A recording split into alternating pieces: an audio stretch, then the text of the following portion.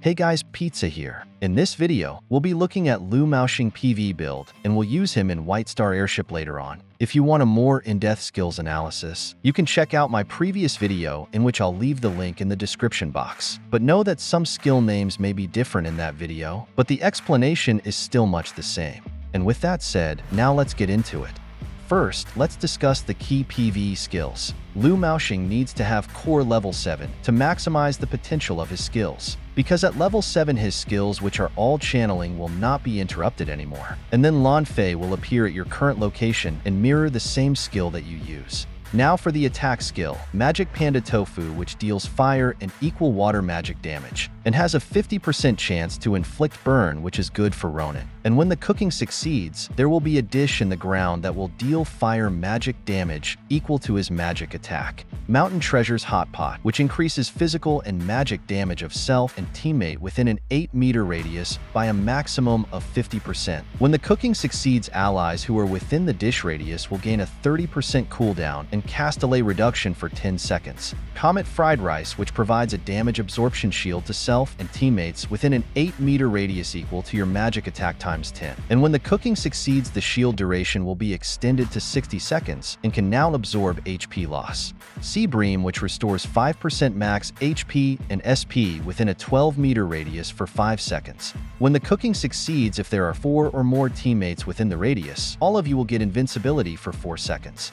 And then Crystal Phoenix, which gives anti-fatal for 5 seconds to self and party within an 8-meter radius. When the cooking succeeds, there will be a dish on the ground that you and your teammates can consume, which also gives 5 seconds of anti-fatal. The dish can be consumed for 3 times and lasts for 10 seconds. For the passive skills, Coiled Dragon Pot, which is while cooking, variable casting time and fixed casting time of teammates within an 8-meter radius are reduced by 30%, while also Liu Maoxing will gain an additional 50% CC effect resistance. And then Super Chef, which increases max HP by 5% and magic attack by 10% for every food he eats, which can stack up to 6 times. So a total of 30% max HP and then 60% magic attack. As for Rune Placement, just adjust the attribute runes to def if you want to play as utility in Airship, or if as a DPS, equip all the red and yellow attribute runes to increase damage modifiers. Then aim for high first line of Mountain Treasure's Hot Pot rune for additional skill damage increase, and Great Magic Panda Tofu rune to increase the damage by an additional %. And then the other runes are more on survivability.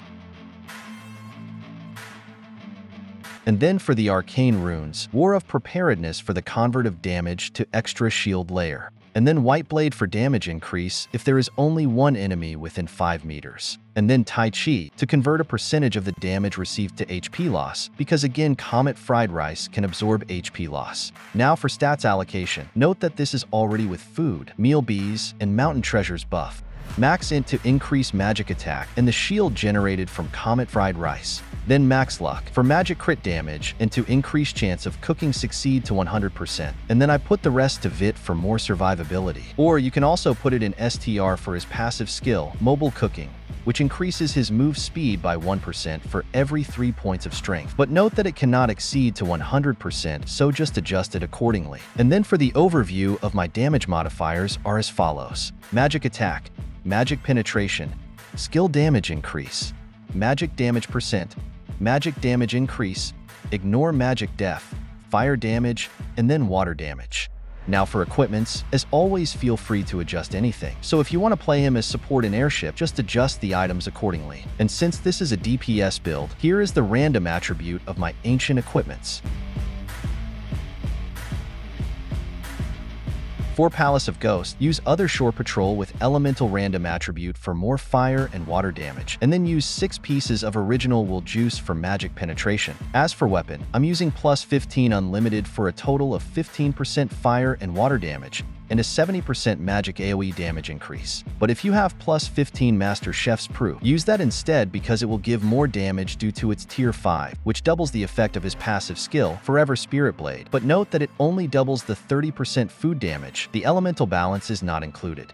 And as for card options, if you have Keho Star card for an additional burn stack in Whitestar Airship, and then Seed of Yggdrasil card for Magic Lifesteal, which I use on other instances. Music of Soul for additional 25% magic damage when attacking large monsters. Another option is Wheel of Fortune for more magic crit chance and magic damage. Meow Wave for Whitestar Airship for increasing target's damage received by 5%. Another option is Unexpected Damage for reducing target's damage reduct by 5%. For other instances, I'm using Cute Blower for damage to monsters and MVP. Magic Firewood for Airship for another stack of burn. Then for other instances, I'm using Ocean's Attachment for more damage to monsters and MVP. Economiast's Movement for magic crit and magic crit damage. Another option is Chicken Axe if you want to go full debuff for an Airship. And then Sweet Bee also for Airship to reduce the target's damage reduct by 3%. For other instances, I'm using Rock Bunny for additional damage increase to monsters and MVP.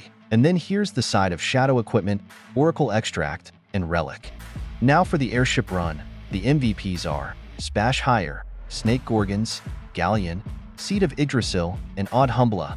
And then the affix is Magic Barrier and Trample. Before starting, always remember to eat 6 pieces of anti-fatal foods, meal bees, and fire-controlling alloy for maximum damage output. And then buff up Mountain Treasure's Hot Pot for the 50% damage and magic damage increase, followed by Comet Fried Rice for the damage absorption shield. And then spam Magic Panda Tofu to make sure that the magic barrier is always broken and to help clear the mobs faster, as well as to attach the debuff effects from our headgears. Always remember to rebuff Mountain Treasures every 2 minutes. Or you can also just rebuff it always because again, when the cooking succeeds, you and your teammates within the dish's radius will also gain a 30% cooldown and cast delay reduction, which is very helpful so that you and teammates can spam more skills.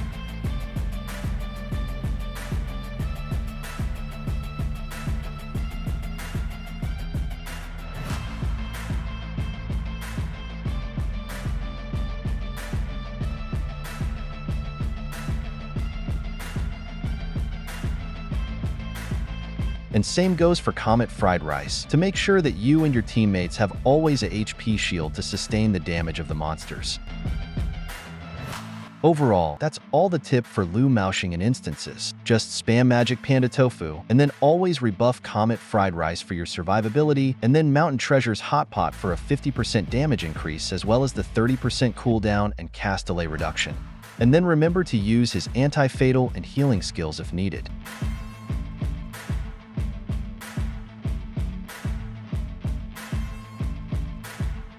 The reason why I didn't include the other instances is because there are a lot of it out there already. At the first week of his release, I tried playing Liu Maoxing in Legend instances with only core level 6, and he clears them easily, so I just focused on core 7 over 7 and then showcase him in Airship and Palace of Ghost.